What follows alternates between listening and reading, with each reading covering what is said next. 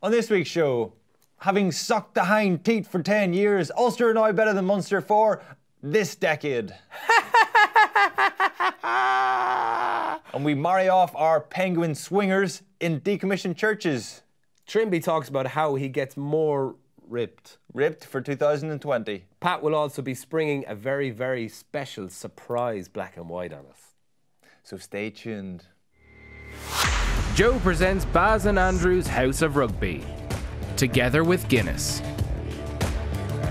Hello and you're very welcome to Baz and Andrew's House of Rugby here on Joe together with Guinness.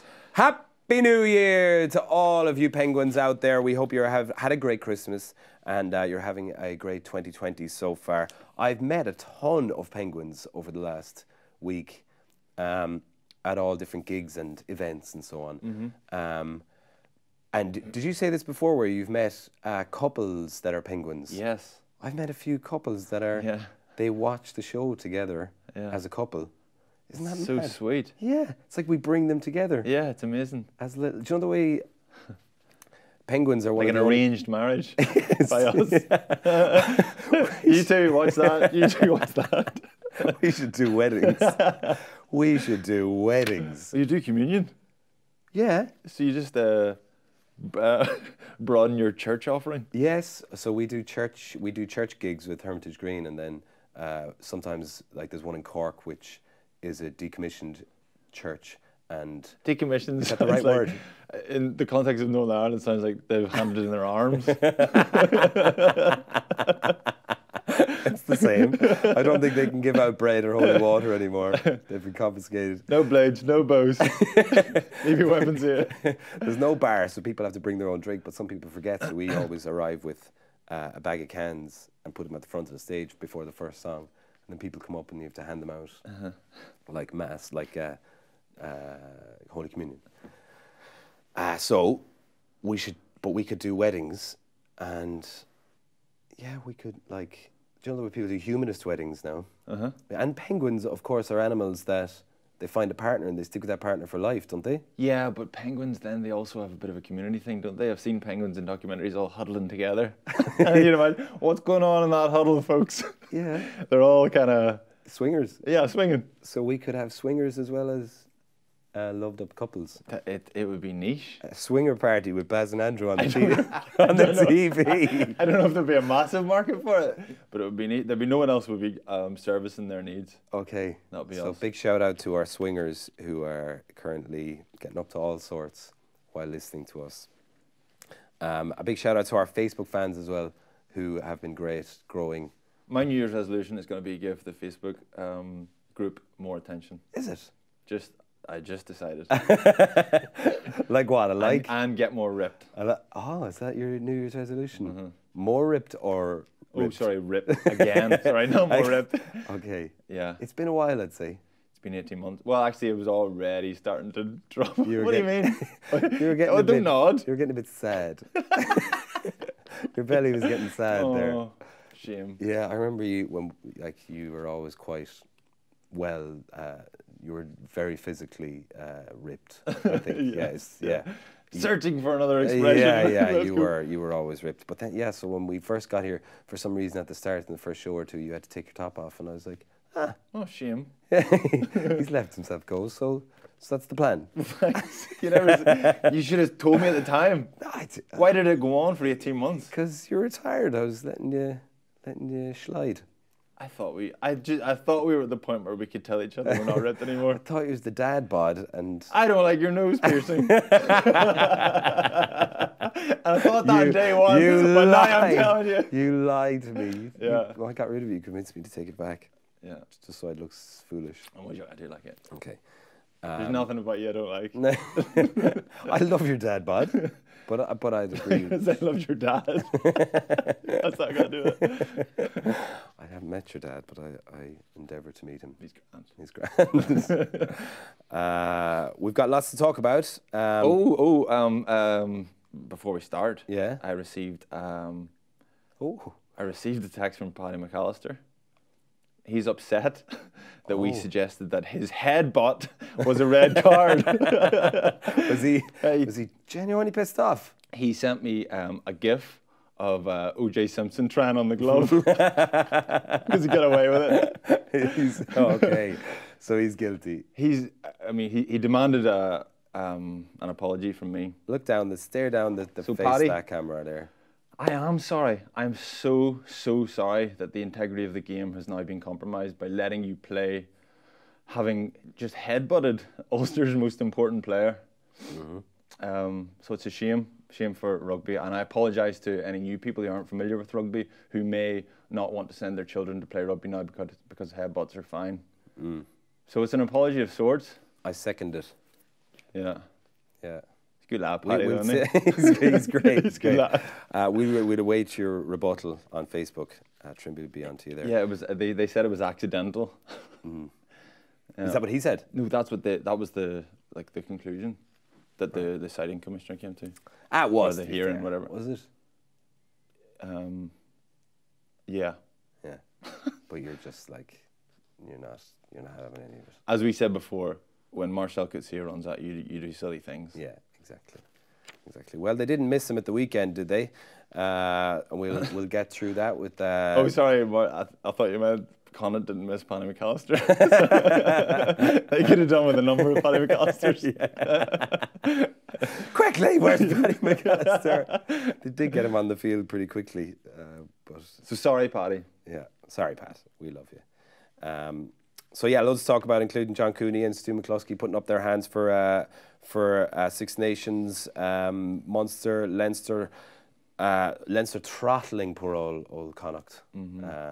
Yeah, it was straight away from minute one. Yeah, it's tough. It was ominous. There's no point in us talking rugby. Will we get?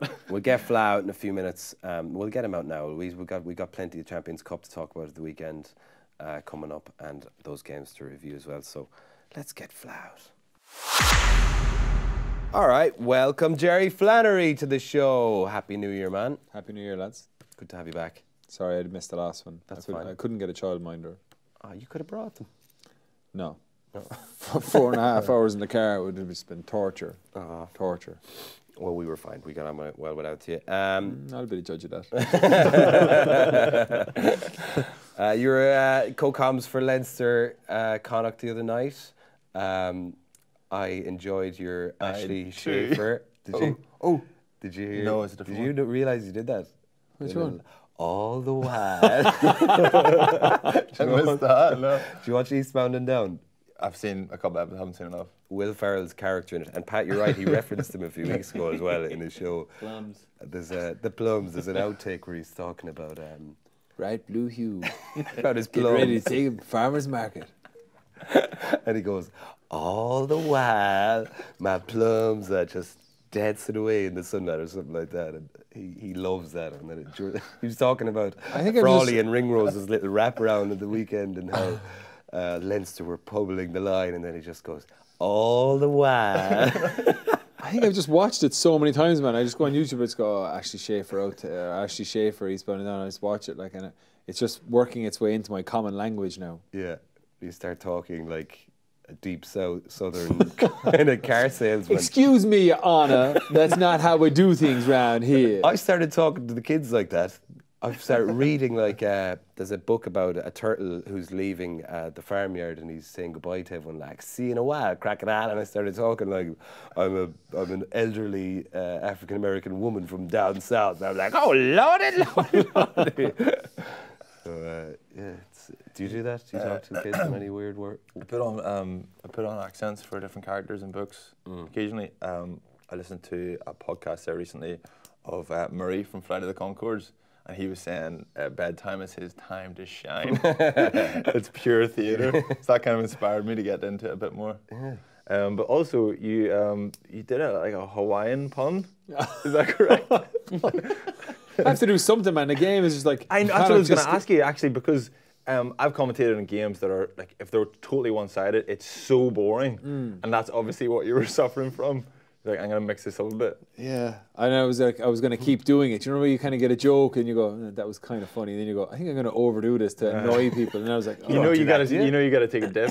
Yeah. And then it'll just come back after about 4 or 5 reps. If I knew he was going to get more and more, Salanoa, the Hawaiian tight head that came on from him, if I knew he was going to get more and more involvement, so I would have kept doing it. Oh, here he is again. Aloha. It was desperate, man. It was like, It's also quite difficult on co-coms if there's another. Sorry, if you're by yourself, because there's a commentator and just you, wasn't it? oh yeah. If you've got someone else, you can kind of bounce off a wee bit. But no matter how good your pun or joke is, if you say aloha, there's a pause. There's no one to bounce it off. You're just this aloha. I hope everyone's laughing at home, but everyone's going, what is that clown saying? You attempted to add some canned laughter yourself. It's just, they should have just blown the game up and just said that was it at half time, Yeah. man. It was like, what did the Connacht lads say? Listen, let's get an early score and we'll get right back into this. We just need 41 points. I was just there. I know, because it went to change rooms at half time. Leinster were just sitting about, casual. Connacht were Smoking fags. in the Connacht are in like this. so up for it. Yeah. I was going, that's a tough. Whoever's in charge there, whoever's doing the talking. When they ran out and I was looking through the two sides, I was like, oh man. And I was like, this could be ominous for Connacht. Hopefully they get into this well. And the very first one, they just lose the line out and Peter Dooley makes a break, offloads Max Deegan, Troy. After like a minute and a half, I was like, oh, that's the way this is going to go now. And then it was like they just kept picking up scores all the way through it. And it was hard to watch. Touching on Max Deegan, did you get a hard time for giving Rhys Ruddock Yeah. man of the match?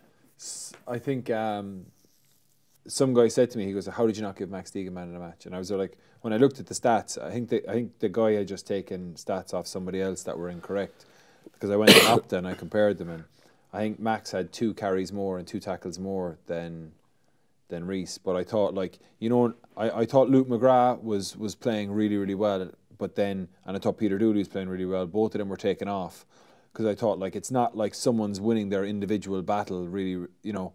I thought McGrath up against Blade was a good match, but Blade was playing against a pack that was getting killed.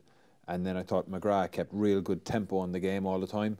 Like, what stood out was whenever Leinster attacked, when they attacked the line, 2 seconds later they're attacking the line again. So there was no respite for the Connacht D. But then when Connacht were attacking, they would make a little bit of a breach and then they would drop back 15 metres into shape, and then the ball would go all the way back to Conor Fitzgerald, then Conor Fitzgerald would hit someone and Leinster would just come up and smash it again. And I was like, okay. So I could see Luke McGrath, but then after a while I went, okay, Luke McGrath's gone, Peter Dooley's gone. Deegan was outstanding, but I thought Rhys Ruddock, you know, in those games where it's 40-0 and everyone's just going to toss the ball around, I thought Rhys did a lot of really good things that opened up space for everyone else. I'm a fan of Rhys. I think he's underrated. I think everybody appreciates how good he is. But see we were talking about the little subplots, the wee head-to-heads. Yeah. McGrath, Keelan Blade. It's the same thing everybody's talked about, Murray Cooney. Yeah. I know we'll get on to that, but it's so fake.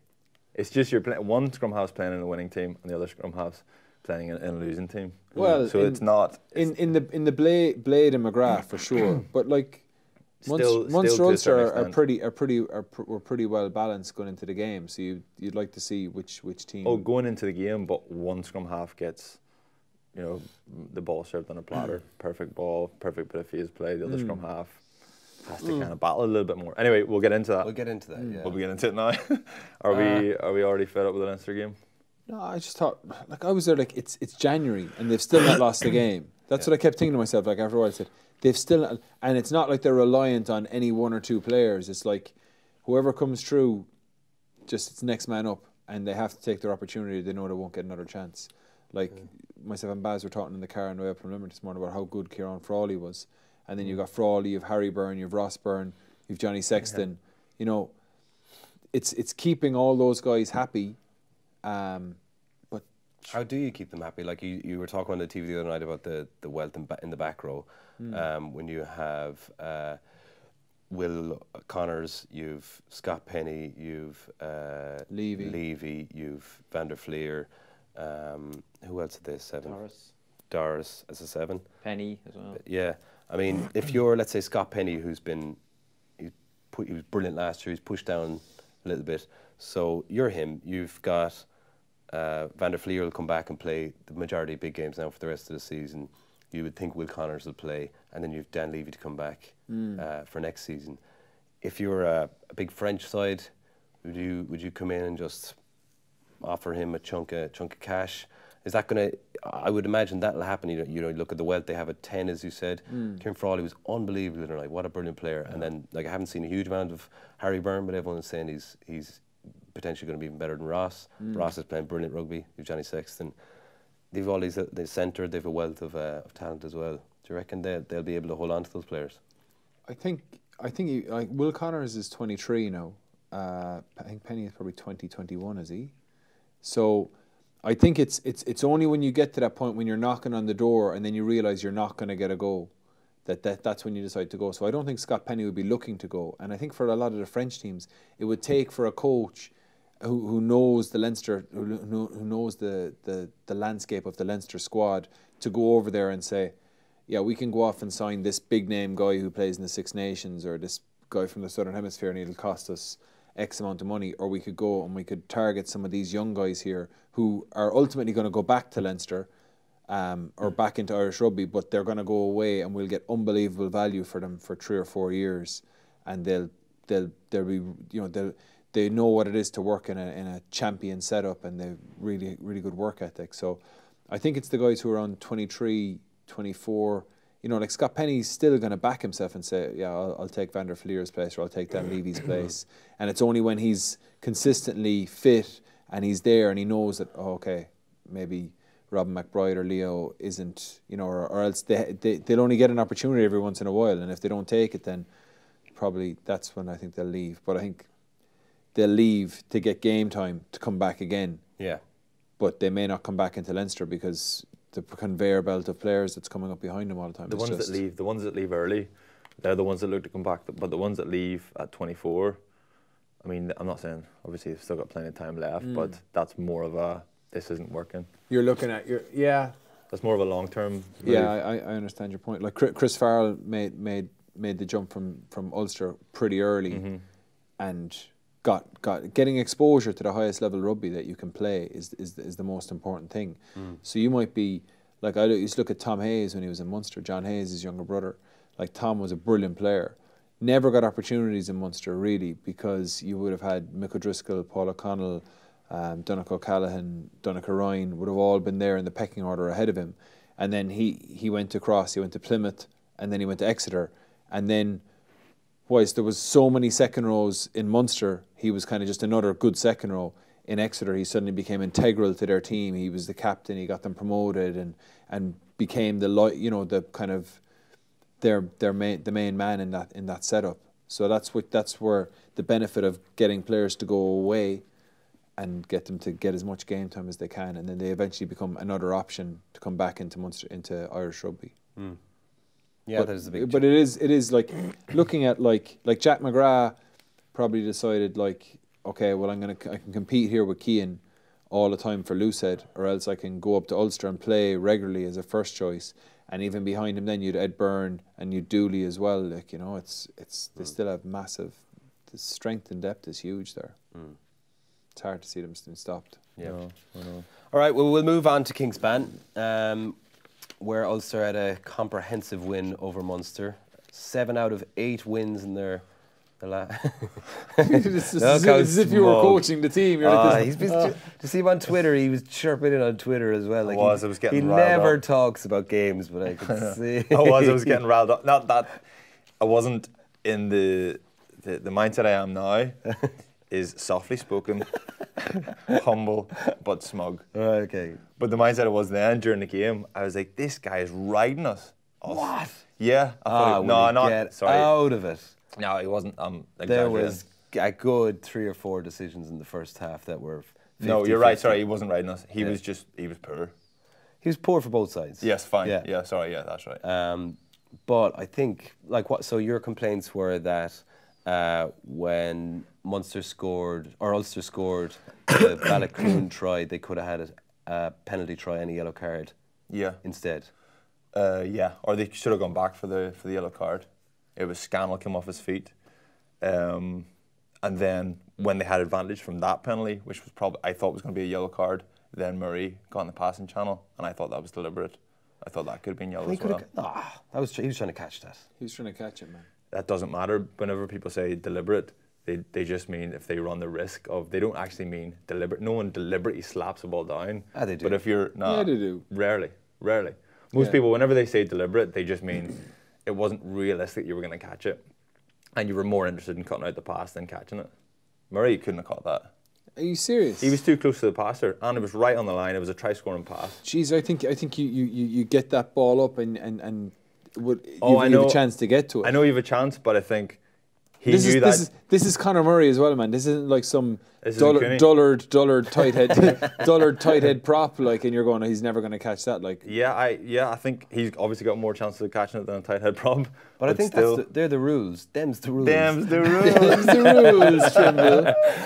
Where the rules are up for grabs in that You situation. reckon? Yeah, because I've done it a million times. I've been in the passing channel, and it's just how well you disguise it. You just get there, and sometimes it pops into your breadbasket. Sometimes you're in the passing channel thinking, if he gets this past me, they're going to score. So I'm going to get in the way. And if I don't catch it, hopefully I get away with it. And then as my last kind of 5 years of my career, less and less you got away with it. Definitely, I got away with it less and less. I remember one time nearly getting my head kicked in by Bundy Aki. Got a yellow card. And then he squared up to me. And I was like, oh, crap. And then Jared was playing at the time, and Jared was behind him. Jared knew that I was going to get yellow, and he was like, let's try and hopefully we'll level it up. Hopefully Trimble gets whacked. Genius. And Jared goes, do it, Bundy, do it. You're like, no. I hoped he did. I did want him to do it, but I didn't. I wanted him to get yellow because it would kind of, it'd make things easier for me. But I didn't. I was like this. Please Not go the easy. face, not the face. No, I just Punch think in the belly. I think I just think right on the try line. That's a try scoring pass. I think Murray knew what he was doing. Yeah. Look, I don't think that's a poor decision from the ref. I think that's 50-50 if that's what you're talking. I would have thought it was. Okay, that one okay is, I don't think it's 50-50, I think it's more likely, but the Scannell one is ridiculous. That's 100% yellow. Even when he scores a try, it's a yellow. It's definitely a yellow. You got to try, will you get over it? Jeez, and you won, okay? Yeah, what's up, man? It's like the Leinster fans are giving out. They're like, why did you pick Max Deegan over? Why did you pick Reece Ruddock over Max Deegan? I said, man, you haven't lost the game yet. You're demolishing everyone. You've got like 5 or 6 players who could play international rugby in almost every single position. Stop whinging. No, that's fine. But as I said, the mindset I am now wouldn't bring that up because I'm far too smug. You were fired up. But at the time, I was fired up. I was going, this is going to go to a scrum. They're going to get turned. Something will happen. There'll be 1 or 2 reset scrums. Okay. Something will happen and they'll not get their try that they deserve. Yeah, you thought Ulster, and it's all Scannell's fault. You thought Ulster would crumble, basically. I did. I thought, no, I just think sometimes teams get in a position there and they're dominant in 2 scrums. They've already had 1 penalty before. Should have been a penalty try, in my opinion. Okay. And then one thing would slip up and they wouldn't get it. So that's why I was fired up. Okay. I was like, Dad, I was watching it with my dad. And things are bad whenever you start agreeing with everything your dad says. I was like, that's it, I'm going to Twitter. I'll sort this out, Dad, sit there. So you said a while ago that when it's lined up or teed up as McGrath versus Quaylen Blade or this one, Cooney versus Murray, you don't agree? You think it's I think you can read a small bit into it, but nowhere near. It's a tabloid headline, Cooney versus Murray. It's not. It's just so happens that Cooney's playing in a team that are really fluid. Their face play was class, and their defence was really good. And then Munster struggled to get any momentum, any face play, string it together. I thought they were playing quite deep off the line. I don't know if you. The pass accuracy was terrible, man. Yeah. But yeah, whenever you're playing in a team like that, it's just very, very difficult to. But what about like Herring and Scannell then? No, I don't think Niall Scannell played as well as he could do, but like Rob Herring's the way their line-out functioned, like they lost 4 line-outs and they had a good few that were disrupted as well. They're the fundamentals. Like I would say, if you were looking at who came out on top there, and I rate Rob Herring, I would say that Niall Scannell is still ahead of him now after that game. That's fair enough, but I think the context of a hooker or a goal kicker is a closed skill. It's not completely closed because they're obviously line-out callers and line-out defence, but I think that's an area where you can compare more objectively. And I think that's fair enough. I think the line-out was struggling at times. Yeah, I think there's been a lot of criticism over Munster over the last couple of days of how that performance, and if you take it as a standalone game, because I think people are looking at it from last week's game against Leinster with Racing in mind for next weekend. But combinations on the pitch, they had a front five that had probably never played together, pretty inexperienced front row. A 9 and 10 who haven't played together since May of last year. Maybe 5 minutes in the World Cup against New Zealand, but and then a backline who hasn't played together in a long time. So, and then you look at Ulster, that team has played well established. They're playing every single week. I mean, there's Hendy and Stockdale are the only two that were gone for the World Cup. So you had every single one of those players that have been there since pre-season and most of last year as well. So. It is. I find it difficult to look at the game as kind of a trial match or anything like that, because it's there's Munster in a as String said in the co-coms, they're coming back in bits and pieces. Yeah. And I suppose you could argue, I suppose, that Jordy Murphy wasn't there, Marcel Coetzee wasn't there, and they rely heavily on him. Will Addison's only just back from a ban. Balogun's only back in 2 games. Gilroy hasn't played much. Louis Ludic had been probably Ulster's best back. He's not. So, I'm not like there's a little bit more to come from Ulster as well. But fair enough. There's more. Munster more effective. Yeah. More affected. Sorry. Yeah, I think like Ulster were pretty impressive throughout, physically. It's just I think the difference with Ulster, they've been creating a lot of opportunities all season.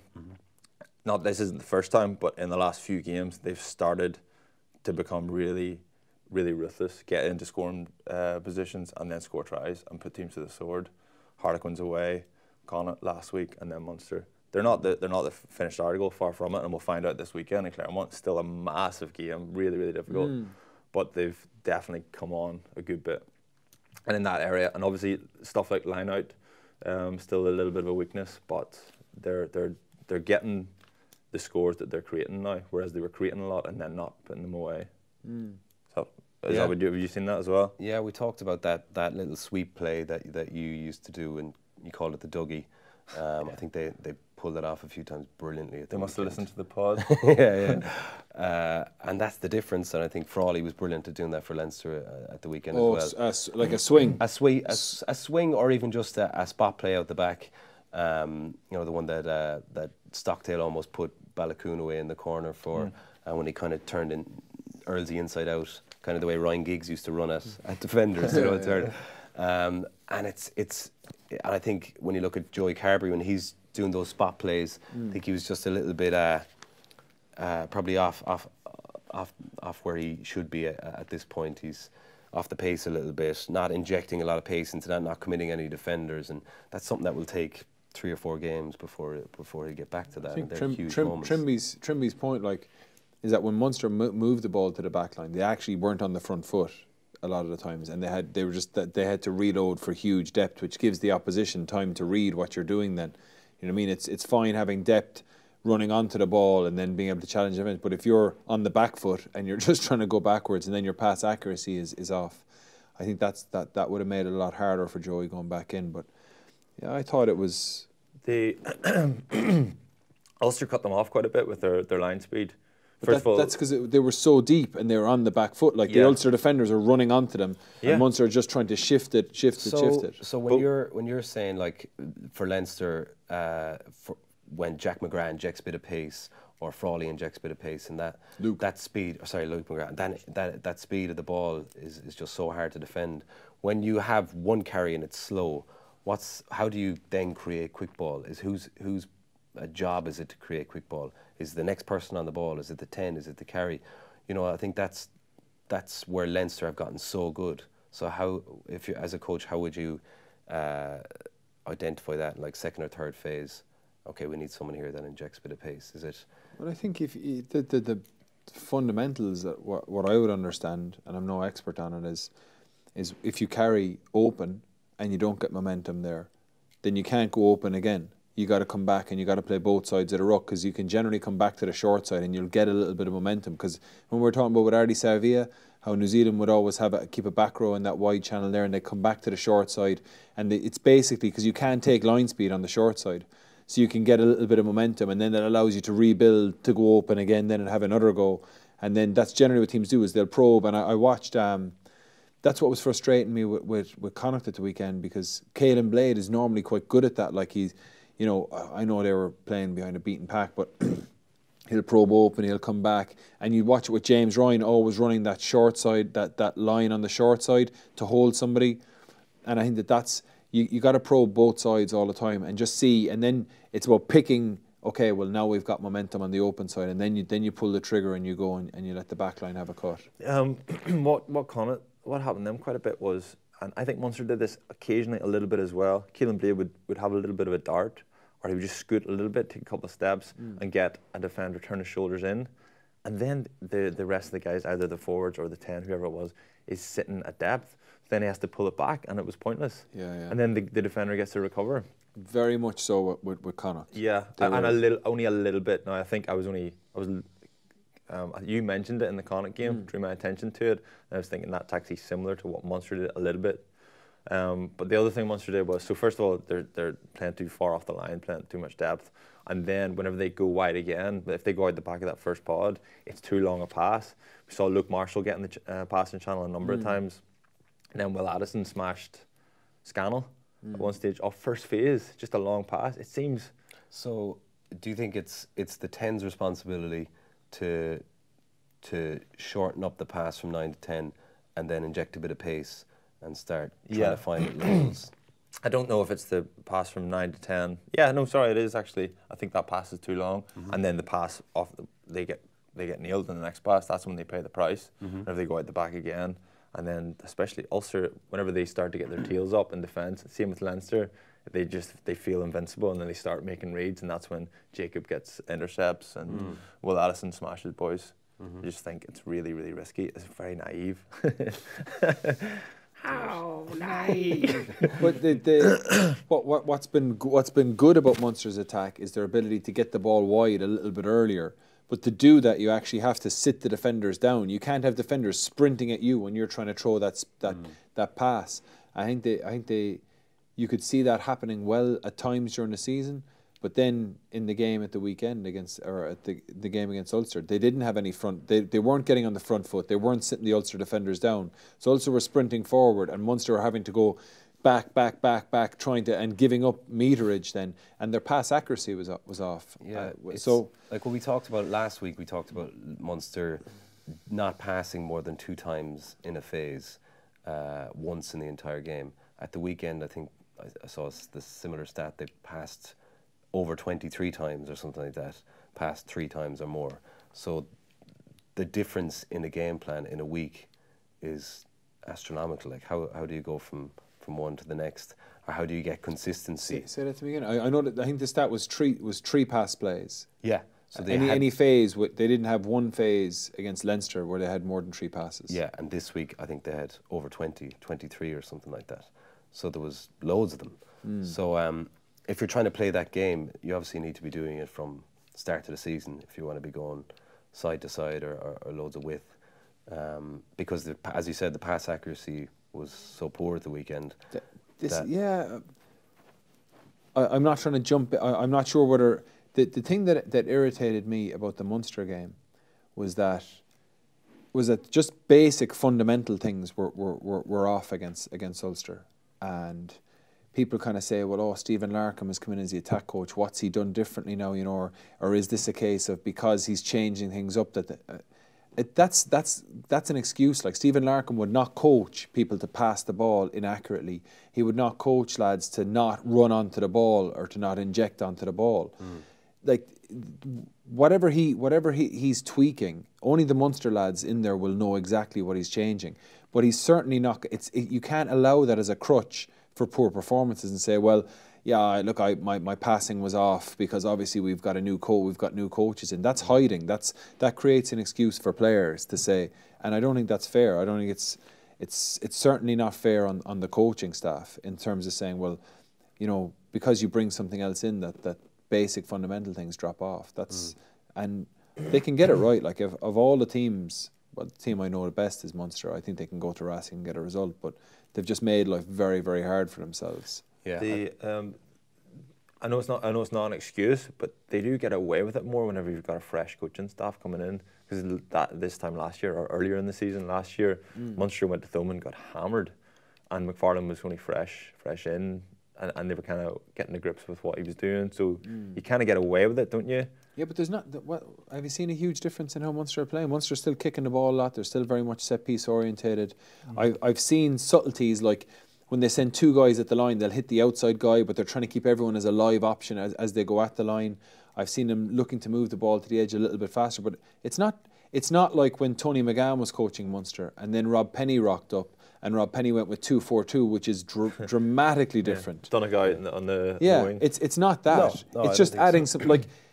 Of the coaching staff that they changed, they have a new attack coach and a new forwards coach. Johan is going to coach the lineup, so he's going to be consistent with that. That's not going to have changed for them. The defence will not have changed for them. Graham Rowntree will come in and put some subtleties in around some of the contact stuff, but a scrum is still a scrum. And then after that, then it's Stephen Larkham went tweaking things a little bit. So it's not like a dramatic. I understand where you're coming from, but what I'm conscious of is that people put it all on Stephen Larkham and they say it's on his change now. That's it. The players aren't adapting to it. And I said that's not fair. That's giving something for the players to hide behind. And I think it's more a case of he's going to sharpen up certain areas that he feels are really important for an attack game to run. But it's not night and day, man.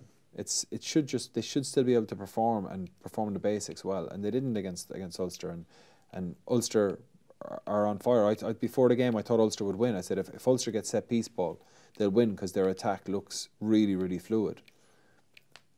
And Ulster, when they did win lineouts, they were really effective with them. They mixed it up well, they mauled well, or else they used McCluskey off them well, or else they, as a carrier, as a distributor. Yeah, the way I looked at it is Munster need to have their strongest team on the field at the moment because there is a lack of fluidity in the squad at the moment, and the selection of the team has been affected massively by injury and the amount of minutes that the Irish players could play over Christmas. If you go back to the Racing game in Thomond Park, and I know a lot of people would have said that Racing should have won that game, but if you watch back, I completely disagree. I think Munster for 60 minutes of that game were in control. Racing had the 50 to probably 70 minute mark where they just got a little bit more of a foothold. Munster kicked the ball away a little bit loosely.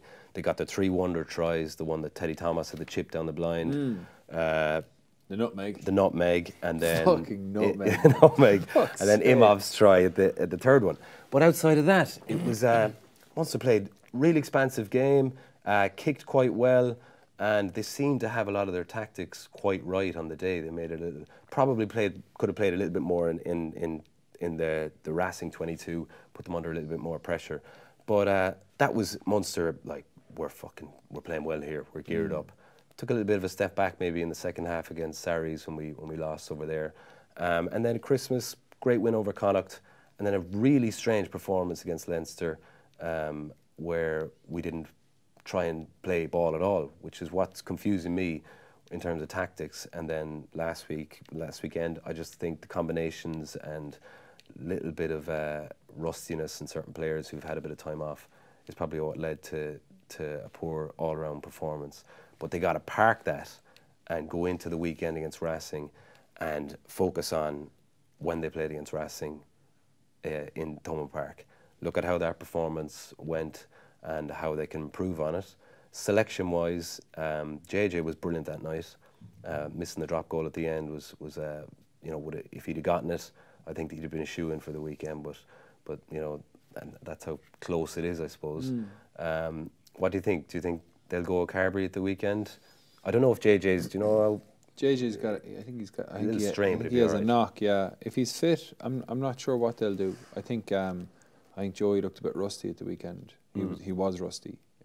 He fell off some tackles. Some of his passes were off, but he was playing in a team that was getting beaten up as well. But JJ is playing well, and I agree with you. I think in that Racing home game, like they some real nice continuity. They're getting their offloading game going, and I thought that was because they played the Ospreys, who were very, very weak, and they had some good offloading in there, and they got the bonus point out of it. And then after the Racing game, Johan came out and said, give us time, and he said, this is the kind of rugby we want to play. But you know, then when they played Sarries in the 2 games, there was no offloading, there was no nothing. Now it's Sarries, so it's very hard to actually win collisions and get that away. And I think if you're looking at it objectively, Munster are the lowest scoring team for tries in Europe, or the joint lowest scoring team for tries in Europe. But Munster have also got Racing and Saracens in their group, and Munster's defence has been outstanding. So they've been low scoring games. But I think that, you know, and the conditions have been, you know, conditions make things tougher as well at this stage in the season. So if you're trying to judge attack right now, it's difficult. Although, fuck man, look at Ulster. Yeah. Ulster are tearing up an attack, and so are Connacht, So or so are Leinster. going over to Paris this Sunday. Are you doing that? No. No.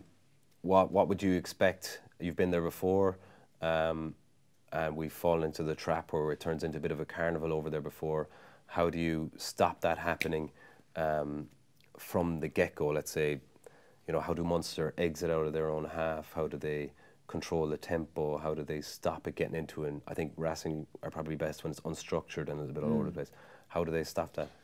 I think that the Munster have to go with good fundamentals. So, like, obviously they need to have their set piece needs to work well, which they struggle with against Racing. So their line-out needs to be on point. And Racing's contesting line-out is really good with the likes of Larre, with like Donncha Ryan will be doing his homework as well. So they've lost Tyg Burns, so they're down one option there. They lost Fineen at the weekend, which is a big loss for them from a physicality point of view. Losing Fineen was big. So who they can get on the field, I think getting John Klein back in, he'll give good ballast to the pack. But their set piece needs to function, and we've generally been able to edge it around the scrum. We'll get 1 or 2 scrum penalties, which when teams are really evenly balanced, those 2 scrum penalties can be that can be what wins you the game against Racing. So I think they need to be on point there with their set piece. I think they need to be quite clinical with getting the ball off the field, and that if you're kicking loosely to them, you're just keeping them in the game.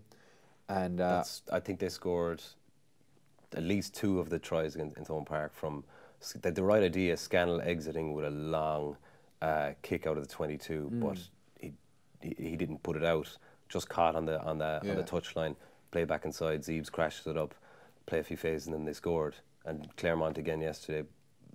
I think they scored 2 or 3 off the same problem yesterday. When Claremont stayed in the game for most of the game against Racing yesterday, by Lopez just firing it into row Z on the halfway line, you know, from the 22.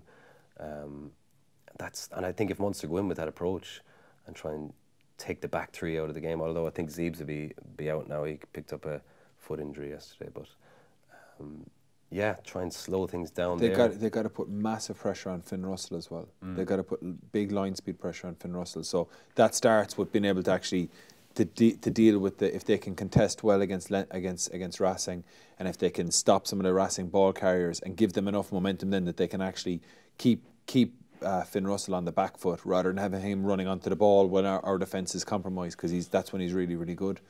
After that, then Munster still need to actually go and play. You know, they can't just say, well, we're just going to kick the ball and we're just going to, you know, we're going to kick the ball and have a strong set piece. They need to have the stuff that we saw with them moving the ball to the edge that little bit earlier. That still needs to be there, because that's where they look best, when they get the ball into the likes of Conway and Earlsy's hands and give them a bit of time rather than the dun dun dun. But I think it starts off with the thing that stood out from the Racing game was the line out. Get the line out right to start with. The scrum will be competitive. They should focus it and go after it, and then using the centres to kick. I think open, using grubbers, crossfield, drilling it, like using Scannell's boot. Even Farrell's got a decent boot if he's running on an overs and then drilling it into the corner, trying to pin Racing in their corners all the time. Just thinking of Farrell kicking the ball off Stephen Archer's head. He's got a very good boots the ball off his head. Big target, to be fair. No, you're right. Yeah, turning the French 3. and just keep putting the ball in behind them and making their forwards retreat and go back and have to try and exit. And I think that's. But Munster still have to have that ambition that they've showed at times this year to go and play. And I think the fact that they're playing in La Défense means that conditions shouldn't be an issue. How easy is it to park the last few weeks and try and move on and almost look back at the Racing game when they were playing really well and say, look, this is where we have to be, and not, I suppose, you try and block out what's happened over the last few weeks, because they were in a great place, and with half a team going out and playing the last 2 weeks, they've fallen into a dark place where everyone's like questioning everything about Munster now. I doubt they are. I think it's an easy week to change up. Change of competition, literally something as trivial as a change of ball. Training on Monday morning with a different ball actually feels like a new opportunity to kick on. And even if it was Pro14, they'd still be thinking, right, well, we haven't really had a full strength team for the last few weeks anyway. So it's not really Munster that are hurting. It's kind of it's a poor version of where we're supposed to be. I think it'll be fine. I think they'll be able to go in Monday morning now and freshen things up. I think it's a perfect time for them. I think you kick on, and you could potentially see a very different side of Munster this weekend. As you said, they certainly haven't become a bad side. They've got all the talent there, all the ability to go out and produce a big performance. And I think European Cup always brings the best out of Munster. This happens every year. They'll be hurting. I think they'll be hurting from the last couple of weeks. And then a change of scenery, a new fresh challenge, and then, as you said, remembering how well they played for long periods in the game at home to Racing. Think of last year, man. We lost to Ulster away, and then we went over to Castaway and lost, and then we had to beat Exeter at home to win.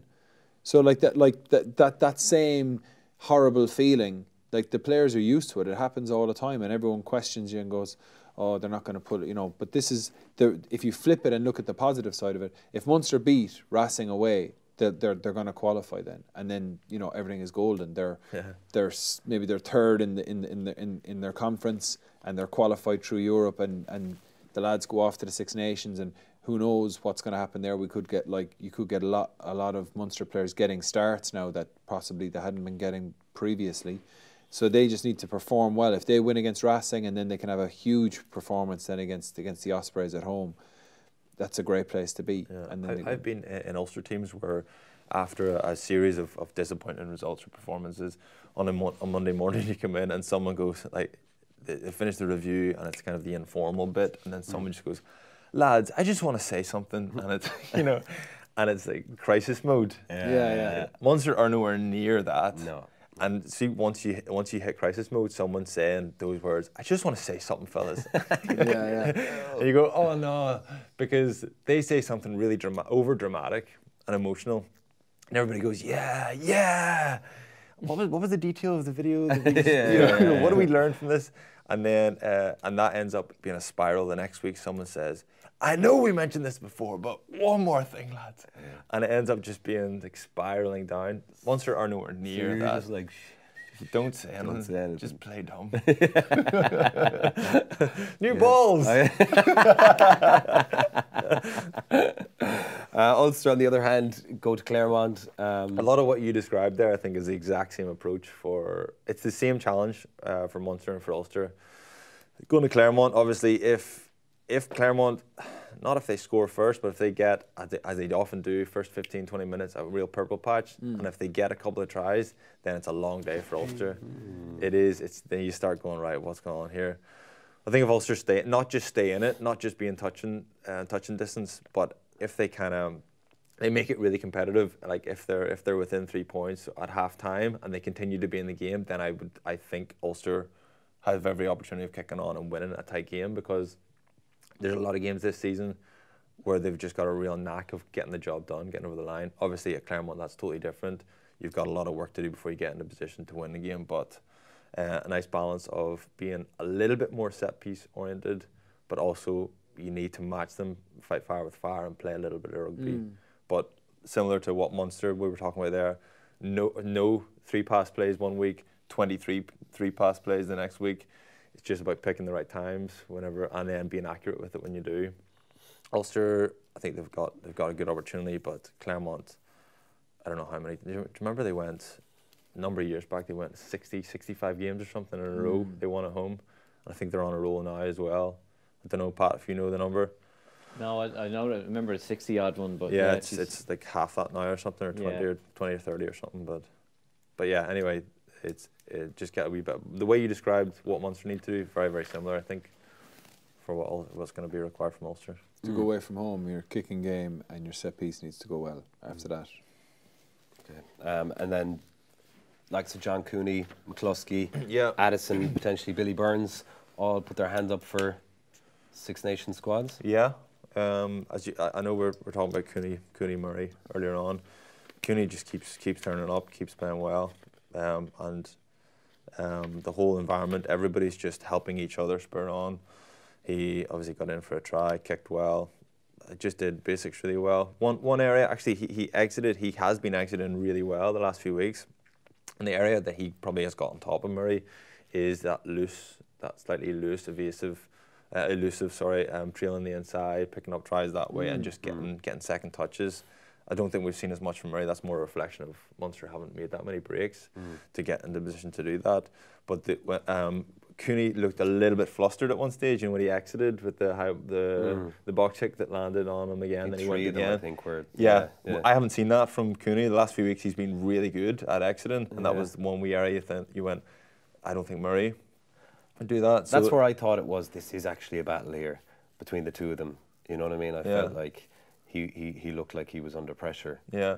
Having said that, he looked flustered at the time, but then he regained his composure. When he got the try, you could see how much it meant to him. Yeah. You know, he was hopping. So you want him fired up, but Murray's involvement for Shane Daly's try was incredible, man. Yeah. To come around, like think how many nines will take a wide arc there to give themselves a bit of time to stay on the ball. He tucked right around the scrum, squared up onto Cooney straight away, double pumped the ball. He was able to pump it and then still have the wherewithal to actually rip it across then as Rory Scanlon was running that line, pulling McCluskey in, and just zip the pass into Joey Carberry, played Shane Daly. Like his contribution was great. Scannell's contribution was class though. Yeah. To sit down, McCluskey. It was McCluskey, wasn't it? Yeah. No, it wasn't. He ran it Burns, sorry. but McCluskey turned his hips in then, which meant that Joey was able to get on the outside. Yeah, because I thought at the time he's pulled that back too far, and then Ulster defence is going to recover. But then Joey just again, nice contribution from him too. Yeah, and there's like, if you're looking at like Munster's attack play being coached well, that is absolute quality. That is such precision with the footwork, with the handling, and that's why I think when people talk about like saying, oh, the attack isn't working, but if you say the attack isn't working, like when people aren't running onto the ball, when they haven't worked hard enough in the previous phase to get deep enough to run onto the ball and actually sprint onto the ball rather than standing there getting the ball statically, or poor passing, like that's not coaching, man. That's just poor play. Yeah. So Cooney, you're right. He's been on fire. He's probably been the best 9 in Europe this year, and week in, week out, he keeps doing it. He keeps living up to the expectation.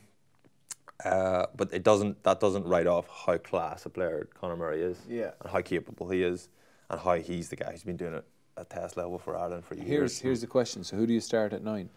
I know you would go Murray start and Cooney on the bench, and I can see that. I wonder if there could be something where Farrell goes, you know what, I need to change something, and that might be an area where he says that's a good opportunity, and we're not losing that much. It's just a change of style. I wonder if it could come down to that. Yeah.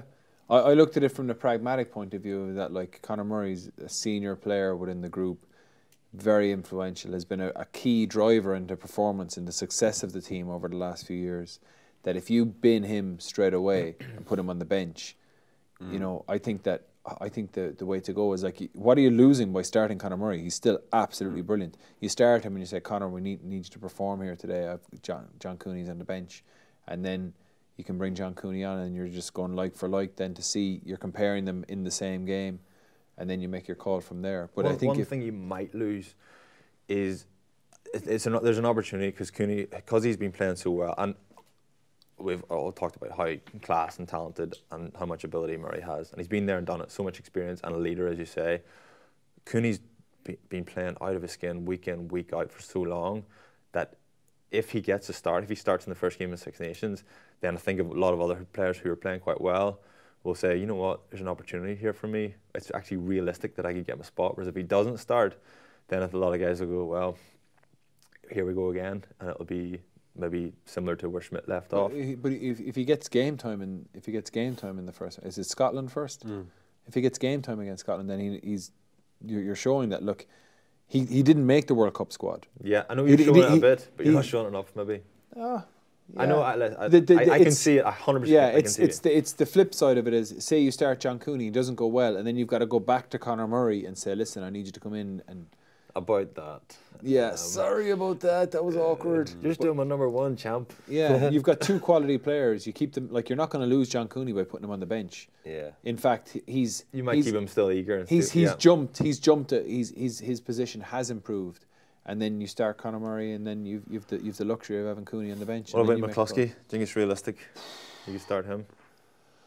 I think I don't know. I think he is playing incredibly well. If he's going to be in the mix, he's got to be in the mix now, because his game is rounded and he is playing phenomenally well. I think it's the one place where you've got, like, when you've got Ringrose, when you've got Bundy Aki, when you've got Henshaw, when you've got Farrell, you know, like, there's absolute quality there. That Leinster team, when you're Andy Farrell and you're looking at a team that has the habit of absolutely hockeying teams now and playing with such cohesion and such confidence, how do you look beyond them at the moment? You know, if it comes to 50-50, go that guy who's in an environment where he hasn't lost a game this year. And it's tough to pick a 12 on the bench as well, so he does find himself in a very awkward position. Yeah. Great call. Yeah, it's unfair almost, isn't it? I think he's in camp, and you see how he goes training with his peers, and you go from there, I suppose. It's because he's playing phenomenally well. Like, just when we like looking at him this year and watching him so closely, like, he's kicking off his left, kicking off his right, he's offloading, he's throwing long passes, short passes, he's carrying, he's taking the ball right to the line and distributing, like the one he put in for Matty Ray, who's a real workhorse as well. Someone like Matty Ray, changes the subject slightly. Back rows, Jack O'Donoghue's not. Is he in the? No. He's on the squad. Sean Reedy's not in the squad. Matty Ray's going really well as well. These guys aren't even getting in the 45 in the enormous squad. There's so much. Like Sean Reedy especially, he's been playing class for Ulster. Yeah, he's physical. He gets. I'm trying to see what his point of difference is, though.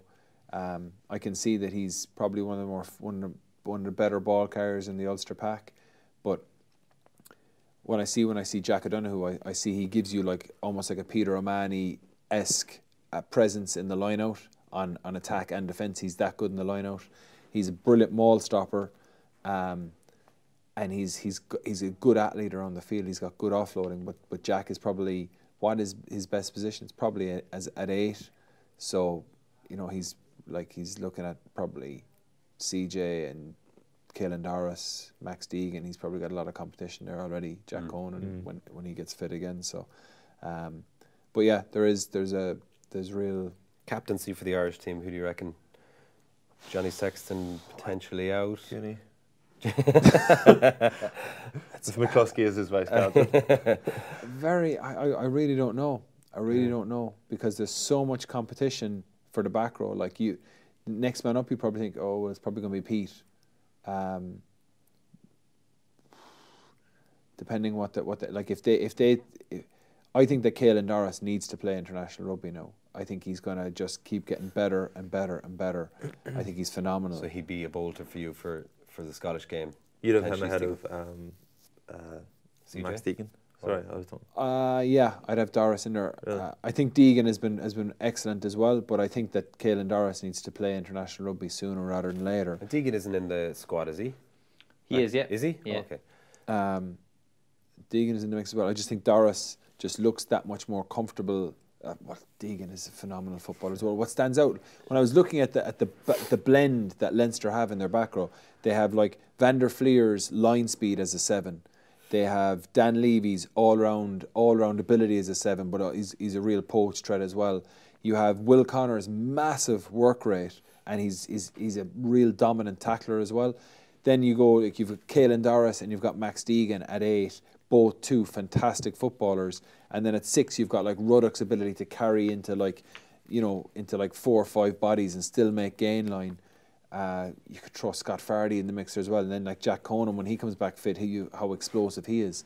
There's just so many, man. But I think that Caelan Doris, him getting to play international rugby, and then it's what way do you go after that then? Like, if you go, will they go with Van der Fleer? they can literally go. They can mix it up. Whatever. They could go Van der Fleer at 7. They could go Pete at 7.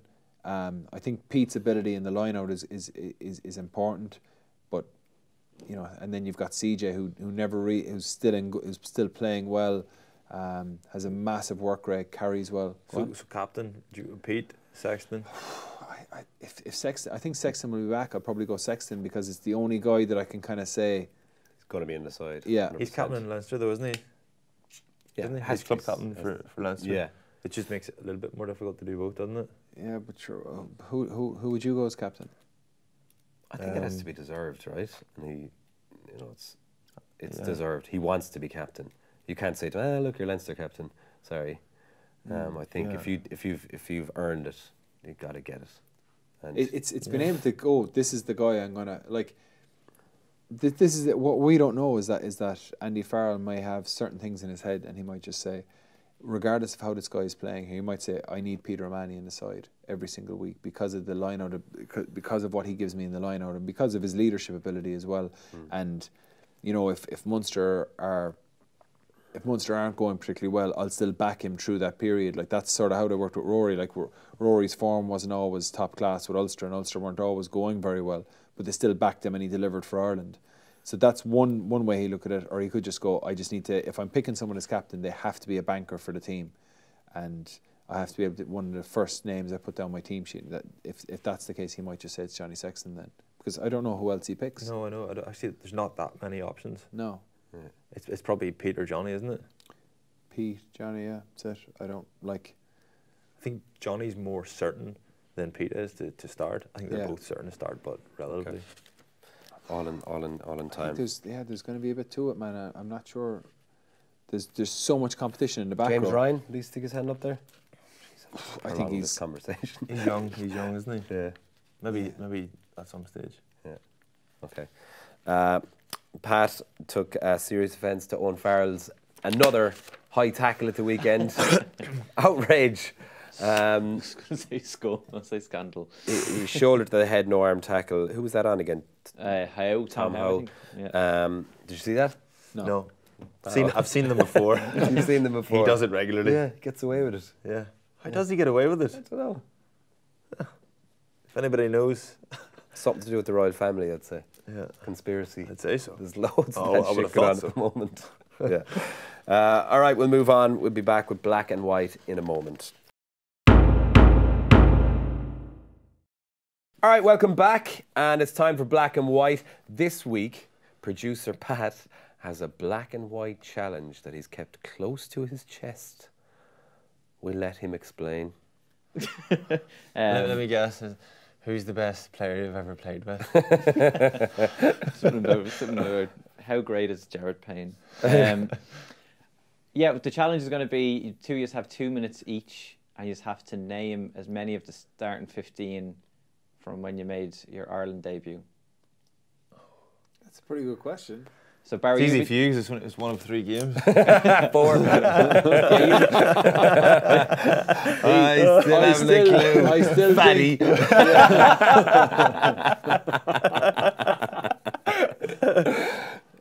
Starts wearing thermals to try and hold shit in more. Spanks. Yeah. Those things where you can like get your shirt and you tuck it down and it pulls across. I've got those we stick on ab things. Cristiano Ronaldo. I couldn't even. So Barry, you have an option here because you're. Do you know? Yeah, you were. You came off the bench for your debut. Oh, but yeah. Then the week after you started, so you can pick whatever game you want there. Can I just blend them both? So he's allowed to pick any of the half of his international games. Yes. Were you playing? What game was it? Was he playing? The Argentina tour. Yeah. Yeah, I was playing. Oh, well, there you are. One. All right, so who wants to go first? You go first. Trimby, do you know what game? Well, of course you know what game it was, don't you? I hope. Yeah. You are pretty blasé about your rugby career. Huh? What? First or second? Argentina? Were you there? Yeah, I was there. Right, I'll just... Yeah, all right, I'll give you 2 minutes. Okay. Right. Marcus. Shane Byrne. Yep. John Hayes. Yep. Malcolm O'Kelly. Jeez, man, you're old. Donica O'Callaghan. Mm-hmm. O'Connor. Yes. Simon Easterby. Yes. Johnny O'Connor. Concrete. Oh, Johnny. Axel. No. Leamy. Yes. Stringer. Mm-hmm. Rog. Mm-hmm. Dars. Uh-huh. Me, 13. Yes. Tommy. Yeah. Gervin. No. Geordie. Yeah. And Dennis Hickey on the left. Oh, Shaggy. Yeah. Right. It's a good team. How many did he get? You got them all? He didn't get them all, man, because he Oh, like ended what he named Axel first. So yeah, instead he of called Leamy? Axel, he called Dennis Hickey, Yeah. But I got them eventually. Hugo McNeil. I think yeah, but yeah. If you, let's say if you went for 8 first or Hickey, I think you got. I think It's I'd say more you got them all. difficult for Baz because it was a tour, a tier 2 tour. It was. Less household names. Can't remember who these players were. What was that game that he played? Who was it? The Australia Australia. in 2006, no, 2005. Continue. Tell me more. How did that game go? One of my memories from that game was we were hanging in there, and then in around 60 minutes, back then Ireland always just started to struggle. Drew Mitchell got away, and he was just out of reach from me. So the sprint was on. It was in their 22. So I was like, right, I've got the full length to get him here. And this is when I was 21, so I was fast then, and I went neck and neck for 10, 15, 20 meters. I was like, oh no, I'm never getting him. And I did that thing where you know you're not getting him, you just dive. Oh, I nearly had him. But it's either that or just run along behind him all the way to the try line. You know? Him slowly getting Yeah. further and further away Yeah. from you. It's like when you're running, you're like, yes, I've got that pace. That's what got me here. And you're just, Yeah. it's not working. Walk out him here is faster than what I call me here. Surely that's enough time. Yeah. Yeah. I still haven't gotten half of them, but I'll give it a We'll go. guess. All right, go for it. Oh, which game are you taking? Or does it matter? Do you want a composite of the two games? I literally can't remember. What about your school's team or something? Rock and roll, lads, has left me my brain in an awful Name the state. guys in the band. Was Simon Best in the front row? You one of them, yeah. Yeah. He's a tight Taken. head. Tight head. Fla? Yeah. Was Mike Ross? No. Who's the other prop? Two tight Did heads. you know? Sam. Ulster. I know who it You is. you picked Mike Ross for Is his it Brian mobility. Young? Yeah. Brian very Young, good. yes. I went on holidays with him afterwards, I believe. Did you keep in touch? No. Yeah. Came Just to you our gig forgot in about him, Belfast. Yeah. Was Malcolm O'Kelly playing? Mm-hmm. Sorry, this was Argentina, wasn't it? This Yeah. is the tour, yeah. Leo Cullen? No. Oh, one of the games. I'll give them to you. Okay. Who else? Give me another few second rows there just so I can You have to name them. drop him a letter. Mick O'Driscoll. Yeah. Miko. And there's a lad who played for Leinster and Munster. Trev. Yeah. Trevor Hogan. Back row. Blank. You've got Redster in the back row there. He's, back row, I'd say Neil Best. Was it Neil Best? Yeah. Number 8. Oh, Jamie Heaslip. Yeah. Oh, yes. Sixes, or was Neil Best six? Sevens. Sevens. Wasn't Wally. Wasn't Johnny O'Connor, I don't Keith think Gleason it was. still in the mix? No. was it? Mm-hmm. Keith Go away. Gleason, yeah. Lovely fella. Where's he now? It's Australia. Is he? Stop buying time. Redzer. Yeah. Jeremy Staunton. Yes. Yeah. Spanky. Little Spanky. Luke Fitz. No. Trimby. Yeah. Rob Carney. Yeah. Me. Yeah. Right winger. Missing a winger. He Brian started. Carney. Yes. And I'm missing a 12. Yeah. I have one. Oh, I know this. I know this as well. Where was I playing? Honest. Outside centre. Kieran Lewis? Yes. Right, fullback Wait, then. fucking centre. Carney. No. Where was Carney playing? Left wing. Full back. Gavin Duffy. Yes. There you go. Well done. That was hard, man. That was a all those hard. people. Yeah, great question, Pat. Yeah. Thank you. Memories. We were hammered. Were we? No. Was that the first test? We're beating in both of them. Yeah. But I think one of them, Geordie missed a drop goal in front of the post. Oh, that's right. And we lost. Contepomi got one. Yeah. Win it. Contepomi was class that day. Yeah. From what I remember. I remember when we had the reception was in like a nightclub after the game, and they were giving us that Fernet stuff. And we were drinking that Fernet, and I remember That was... It was like poutine, basically. Delicious. We were drinking it. And it was my first caps. They were like, "Oh, you have to drink a pint of poutine. It's grey crack." It was not. Yeah, it's weird. Right, Trimby, you won that one. Well done. Yeah. well hands done. down. Well Thanks. done. Can you name any of the Argentinians you played against? Apart from Contepomi? Contepomi.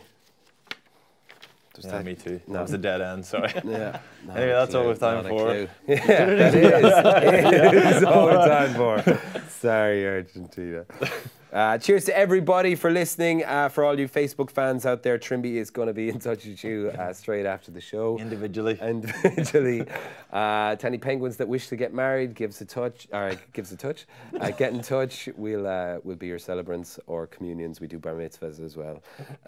Thank you to everyone watching on YouTube and to everyone that was involved in the show today, to Alan, to Fiona, to Anthony, to Ian, and of course producer Pat.